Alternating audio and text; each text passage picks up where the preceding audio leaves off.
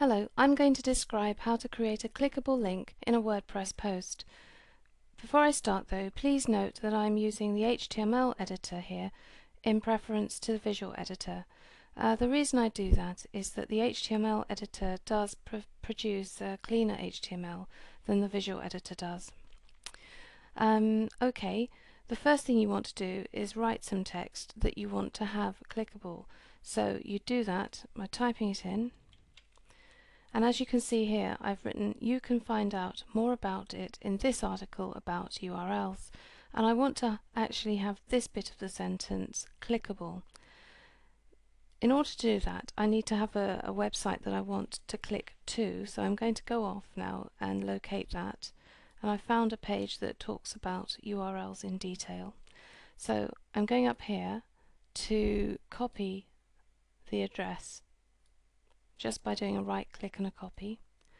Then I'm going back to my post, and all I do is I simply highlight the words that I wish to have clickable. Notice that I'm only doing the letters and I'm not going as far as the space afterwards. It's very important just to highlight exactly the text that you want clickable and no more. So not the space before and not the space afterwards. Then all you do is you click the link button here and you paste in the address that you wish that link to go to and press OK, and that's it. Now, because we're in the HTML editor, it shows you exactly what's going on, and you can see that the URL or the address, the web address that we went and pasted in is here, and it's between what are called anchor tags, a beginning anchor tag and an end anchor tag, which are around these two words, the words that we highlighted. That really is it. All you have to do now is save the post, and then when you do a preview of the post, which I'll do now,